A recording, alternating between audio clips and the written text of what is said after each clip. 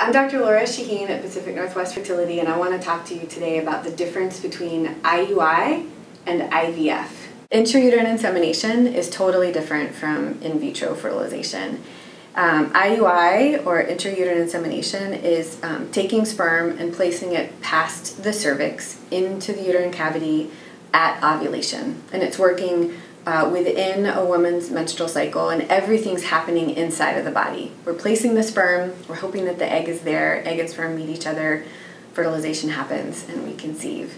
In vitro fertilization is totally different. It's where we're taking eggs outside of the body, and we get a sperm sample, again, outside of the body, and fertilization, the egg and sperm coming together and the embryo developing for a couple of days, is happening in the lab. And then when we have an embryo that's ready, then we're putting the embryo back into the uterus at the right time for implantation. These are the two most common treatment options that we have for fertility, but they're very different. So IUI is much simpler.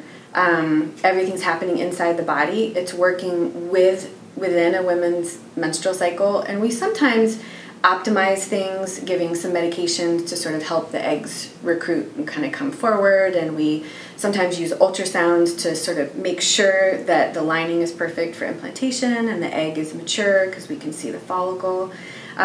So you're controlling for some variables that you can't do if you're just trying naturally with intercourse, but after we put the sperm in, we're just hoping that things are successful. And we wait 2 weeks and we just really hope that they are. IVF is much more controlled. It's controlling for a lot more variables than what you can do with an IUI. So in IVF, we've got the eggs outside of the body. We've got the sperm. We are sometimes helping with fertilization. Maybe that's an issue for the couple, and we can actually help the eggs and sperm come together. And then there's a strong selection process. Like, not every egg is going to turn into an embryo, and we are watching these embryos grow over time, and we can even test the embryos to see which one has the best implantation potential. And then we have an embryo, sometimes we've tested it, we know it has a great potential, and we're placing it into the uterus at the right time for implantation. So the process of IVF is a lot more complicated. It takes a lot more coordination, takes a little bit more time, it's a little bit more controlled, but the success rates are significantly higher because we are controlling so many more variables of the process.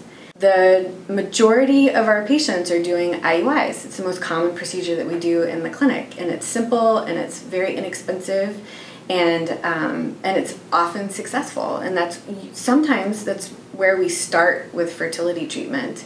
But if someone's not successful after about 3 or 4 inseminations, in general, everybody's care is very personalized, but if we're not successful, then we think about IVF as being the next step, because it is so much more successful. The only reason that a patient would have to start with IVF first, or only times that inseminations wouldn't really be a great option, are if the fallopian tubes are blocked. So that's why IVF was invented over 40 years ago, because basically IVF is what's happening usually in the fallopian tube, egg and sperm coming together and fertilization happening. It's happening outside of the body in the lab. So it's a way to bypass the fallopian tube. So if you don't have fallopian tubes or they're blocked, IVF is for you. The other strong indication for IVF is if there's a significant sperm factor. So you actually need lots and lots of sperm to fertilize an egg. And if someone has a very, very low sperm count or really abnormal sperm, well, in IVF, when you've got the eggs and you've got the sperm outside of the body, the embryologist can look through a very low sperm count and find enough sperm to fertilize the eggs. So it can really help in that process.